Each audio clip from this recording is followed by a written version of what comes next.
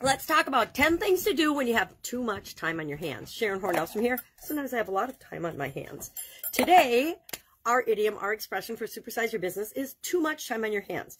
Now, I have yet to meet someone who is building their business and supersizing their business and growing their business that ever tells me that they have too much time on their hands and they don't know what to do with it. But that's what our expression, our idiom means today. It means you have extra time available and you're not sure exactly what to do with it. This idiom, this expression, is from the late 17th century, and in 1703 it was used by George Farquhar in his play, The Inconstant.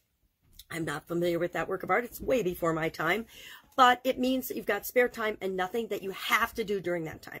So what are 10 things to do when you don't really have anything that you have to do? I found a list of 10 on the internet and I started arguing with the list because that's what I do when I find lists of things. And I'm like, well, geez, I can think of a lot of different things that I would do besides these 10, but I'll share those 10 and I'll editorialize along the way. The first one was to take up painting. I say take up some kind of a hobby or an activity that's new to you, stretches your comfort zone, or allows you to explore something that you've always been interested in, but you really haven't had the time or energy available to do that. That's what I did when I came from the offline world to the online world in 2017. I'd always been curious about the online internet world, but I'd never really had the time or energy running my other businesses to explore it. So in 2017, I was afforded the opportunity to do that, and I jumped right in to stretch my comfort zone and learn something new. Number 2, we could start a TV show or a podcast. Podcasts are all the rage right now. You could start a video channel, a TV show on YouTube or another platform specific to your area of interest or expertise. Share what you know. Number 3, volunteer your time. Volunteer at a cause or an organization that is important to you, that means something to you. Maybe you're a big brother or big sister. Maybe you volunteer to help hospice patients. My son does that. Maybe you volunteer to help with Meals on Wheels or something, or whatever at an animal shelter, whatever is of interest to you. Volunteer your time and energy to help other people or other beings out on the planet. Number 4, go to the gym. Go get some exercise. Join a gym if you don't belong to one. Number 5, make meals for the week ahead. Meal prep. Meal prepping is a great way to spend extra time and to save time later on in the week for when you do have not enough time on your hands.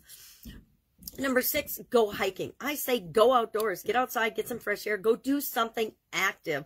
Go explore. Go on an adventure. Go to the beach. Go to the river. Go to the mountains. Go to the hills. Go to the plains. Go to whatever is in your area that you haven't had an opportunity to explore before. Number 7, fill out your calendar. Look at your calendar and your schedule and see where you've got blocks of time where you can plan out how you want to spend that time.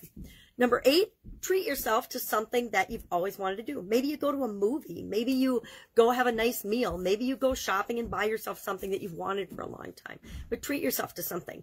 Maybe you treat yourself to caramels, sea salt caramels, or ice cream cones, whatever works for you. Number 9, organize your space. Take an opportunity to organize or reorganize. Clean out your closet. Clean out those miscellaneous drawers that we all have in our house, but we hate to admit, that have accumulated stuff, and clean one of those out.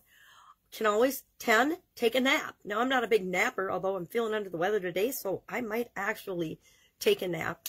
But I would add to the list, learn something new, read, listen to a podcast, listen to a radio show of a topic that you're interested in, learn something new, explore, get out of your comfort zone and stretch that. Find some way to always be using your time to become a better person, to make you a better person. So do we really ever have too much time on our hands? I don't think so, not if we're using it wisely.